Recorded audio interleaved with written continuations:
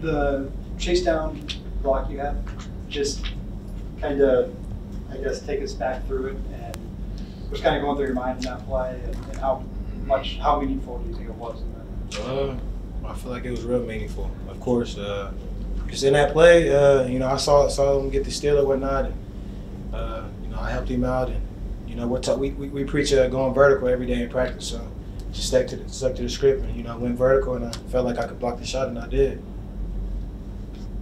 What did you guys do different defensively in the second half compared to the first half? Just corralled and guarded the shit out the ball, honestly. Excuse my language, but we got up in the ball and changed the motive, and we changed the narrative for the other team the second half, because the first half it was like Todd said, we let the team get too comfortable. We got to stop doing that, and especially when they come into our house. But we talked about it, and me and the guys talked about it at halftime and what we need to fix and adjust, and we went out in the second half and we took care of business. What was that mindset to flip the script there in the second half? Win anyways. That's what we preach. Whether it's 1 point, whether it's by 2 points, 3 points, go out there and win the game. So just go out there, and Todd and Ingram had told me to go out there and get a steal and get the guys going, or make a tough game-winning play, and I made a couple.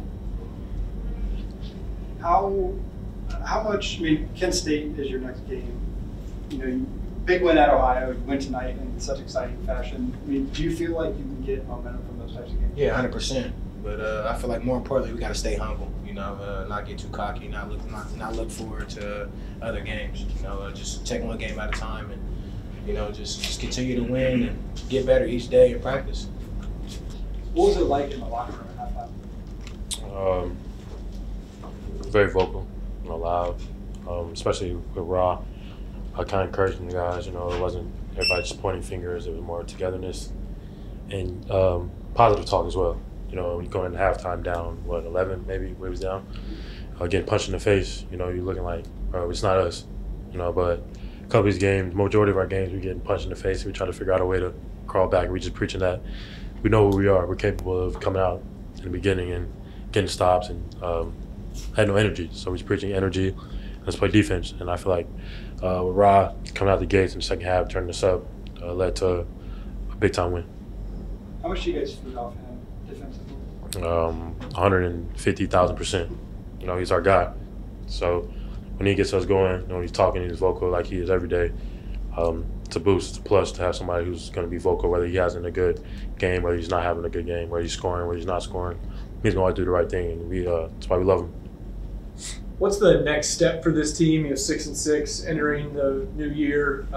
You had said that you were optimistic that you think you're going to surprise some teams who might think, hey, we had to revamp the roster and a lot of young players. But what's the next step from your perspective on what this team has to do to take that next step to the next level?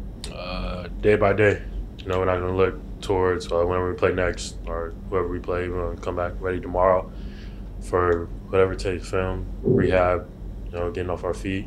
And we look forward to getting back in the gym, practicing, getting shots up, and coming back to playing defense and figure out who Toledo basketball is, and figure out a way to continue to get closer in the new season for us. We're 2-0, but we can't get big-headed because we won 2 games. But figure out a way to stay even kill and actually just take it up from here. Having said that, how satisfying, how beneficial is a game like this where you're down 11 at half and you find that way to win? It shows a lot about our team. I've said this probably multiple times, how it shows how bad we are, and then come back and shows how good we are. And honestly, I said it before also, shock a lot of teams, but we're good enough. We have a lot of pieces. We believe in each other on the staff, and come out, we're going to compete every day. So. You had a great defensive second half against Northern Iowa, too, earlier this year, similar to today. What do you have to do to consistently do it for 40 minutes? We're still trying to figure that out. But we know we got it in us. It's just that we got to go out there and do it. Every once in a while, we're going to keep talking about it. We just got to figure out how to just go out there and guard. Every game is not going to be perfect, but we can't come out in the first half of every game and get punched in the face. And then, like Vermont, get punched in the face, and it was hard to find the energy to, keep trying to crawl back. So we had to figure out a way to punch them in the face wherever we come and stay on their throats and keep playing hard and aggressive for us because we're playing for, we're going for four in a row.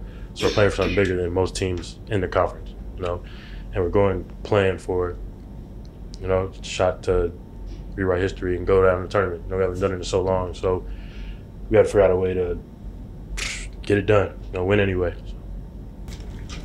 Well, I said this to Travis Steele after the game. I'm not sure that we really deserve to win this game.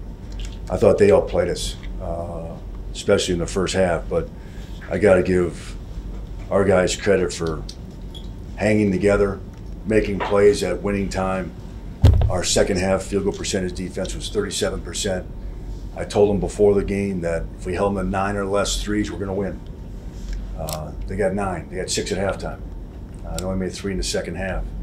And they're a really good three-point shooting team. And we got spread out in the first half. And, you know, I think we gave them, we let them be comfortable. And it hurt our defensive confidence. You can have offensive confidence and defensive confidence. I just don't think we played with that grit in the first half like we need to. But it's a league grind-out win and 2-0.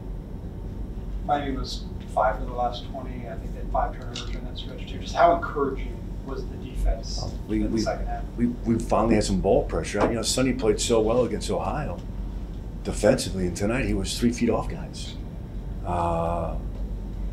Yeah, and I think the second half ball pressure, and Raheem got in some passing lanes, we got some steals, and that fueled our fire and gave us our swagger back a little bit.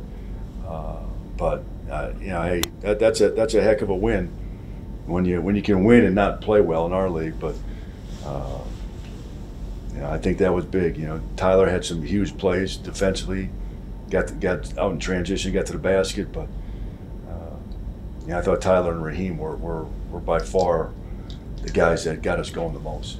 Raheem at the chase down block, huge, at the steal late. Just those types of plays. Obviously, they're big in the grand scheme of things, but also just the energy and stuff it provides you. How much does that matter? You know, we had a great crowd for not having students here. To have, you know, 4,500, and we didn't give them enough reason to get behind us, and then we did in the second half, and they got behind us.